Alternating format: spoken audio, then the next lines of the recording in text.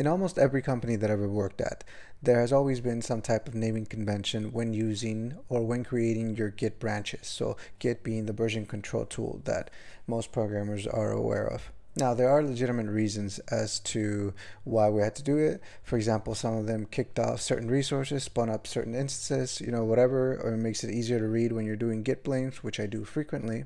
And having the ability to see which commit made these changes makes it a lot easier as to understand the reasoning. I can go back and look at that PR and like, oh, this is why these changes occurred. This was a good thing or bad thing or what have you. The bad thing is that I would sometimes forget to include that little commit format in my Git commits.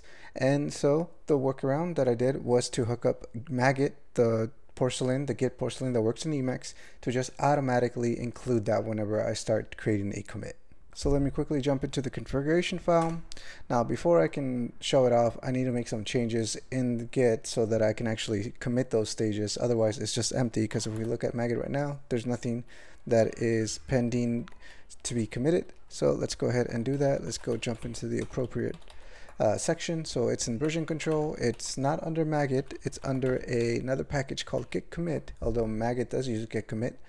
Anyways, what I'm doing is I am here in this hook called git commit setup. I am saying, hey, whenever you run this hook, I want you to run this function as well.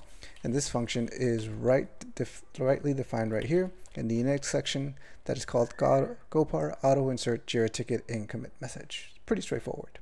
Most of my utility functions are pretty simple and to the point, such as these. And as you saw in the other video related to the underscore, if you guys saw that. Anyways, let me break it down. What's going on? I'm saying, hey,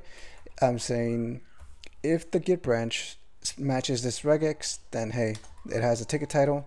This is just another variation of it. I needed this one because of the company that I worked at previously had a different naming convention. So for example, it was 𝗩𝗶𝗱/ and then the Jira ticket number.